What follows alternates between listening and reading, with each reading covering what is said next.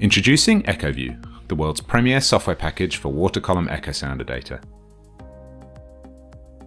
The Echoview team in Hobart, Tasmania is dedicated to meeting the visualization, processing and training requirements of the global echosounding community. Echoview is a flexible, comprehensive, fully documented and rigorously tested scientific tool for processing data from a wide range of single-beam and multi-beam echosounders deployed on any kind of platform. Echosounders are used to detect and monitor living and non-living underwater objects and their interaction with each other. This information is essential for fisheries scientists, aquatic ecologists, engineers, fishing companies, and environmental managers who are tasked with monitoring, understanding and managing marine and freshwater environments. Echoview's mission is to provide a professional quality software and support solution for all your water column echosounding applications. For example, Echoview can provide solutions for those working with echosounders in marine environments, rivers and lakes, commercial fishing operations, aquaculture, infrastructure monitoring and security, and research. Some of the many applications of Echoview include stock assessment for marine and freshwater fisheries, provision of inputs to ecosystem models, prey field analysis for the study of marine mammals, decision-making and compliance for commercial fishing, bottom classification for habitat mapping, mapping of gas seeps, mapping of submerged vegetation, interaction of fish with dams and other human-made structures, and anything else you would like us to support. So how does Echoview work? Let's take a look by walking through a workflow that can be applied to any kind of echosounder data for any kind of application. The workflow starts with data exploration. This is the preliminary process of visualizing and inspecting your data prior to detailed processing. Echosounder manufacturers often write data to their own binary file formats, so we work closely with the manufacturers and the community to support the formats that you need. Echoview can read and interpret the data from a wide range of single-beam echosounder systems, including Simrad's EK60 and EK80, Biosonic's DTX, ASL Environmental's AZFP, Nortec's Signature Series, and many more. Similarly, we support a wide range of multi-beam echosounder systems, including Soundmetric's Didson and Aris, often referred to as imaging sonars, many of Kongsberg's Swath and omnidirectional systems. Omnidirectional multi-beams are sometimes referred to simply as sonars, Teledyne Reson's CVAT series, and many more. Echoview also enables you to visualize images and video and synchronize them with your echosounder data. After data exploration comes data calibration. This is the process of establishing the correct location, time, and echo strength of each measurement or sample. The location of each sample is set up through what we call transducer geometry, accessible through the platform properties and transducer properties dialog boxes. This enables support for a variety of deployment strategies, for example, downward looking from a mobile surface vessel, upward looking from a subsurface mooring, sideways looking from a fixed location, or downward looking from a diving vehicle. The echo strength of each sample is calculated as either target strength or volume backscattering strength from the echosounder's raw measurements of voltage or power using the appropriate echosounder equation.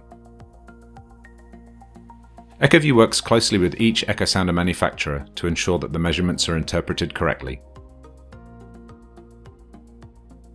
The parameters required to solve the echosounder equation, often referred to as calibration parameters, can either be read from the data file or, if these need to be adjusted based on the results of a calibration experiment, through a separate text file that we refer to as an Echoview calibration supplement file or ECS file.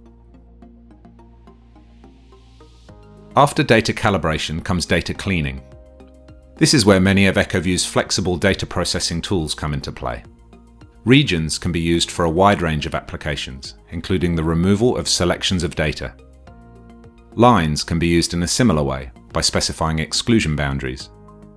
And operators, which lie at the core of Echoview's data processing capability, can be applied and parameterized in a wide variety of ways. Some of the data cleaning techniques that can be implemented using operators include background noise removal, intermittent noise removal, removal of attenuated pings, smoothing, and resampling. After the initial steps of data exploration, calibration, and cleaning comes target detection and tracking. Let's have a look at some common target detection applications. Extended boundaries, such as near-surface bubbles in the bottom, can be detected using lines and surfaces. And the dead zone, a region of uncertainty around strong boundaries, can be delineated using line offsets. Targets that are significantly smaller than the sampling volume can be detected in single beam echograms using one of the single target detection operators, and in multi-beam echograms using the multi-beam target detection operator. These single beam or multi-beam targets can be tracked through space and time using the fish tracking algorithm. This can actually be used for any moving point target, for example fish, krill, or gas bubbles. Clusters of targets that extend throughout and beyond the sampling volume show up as 2D cross-sections on single beam and multi-beam echograms. These cross-sections, which typically represent situations such as fish in a school, zooplankton in a swarm, or bubbles in a plume, can be automatically detected in single beam echograms using the school detection algorithm, and in multi-beam echograms using the multi-beam school detection algorithm. For mobile multi-beam surveys, the cruise scanning mode further enables the cross-sections to be combined into 3D volumes. The next step is target classification. Multi-frequency analysis is a common technique for target classification, whereby a target can be identified on the basis of its echo strength at different frequencies.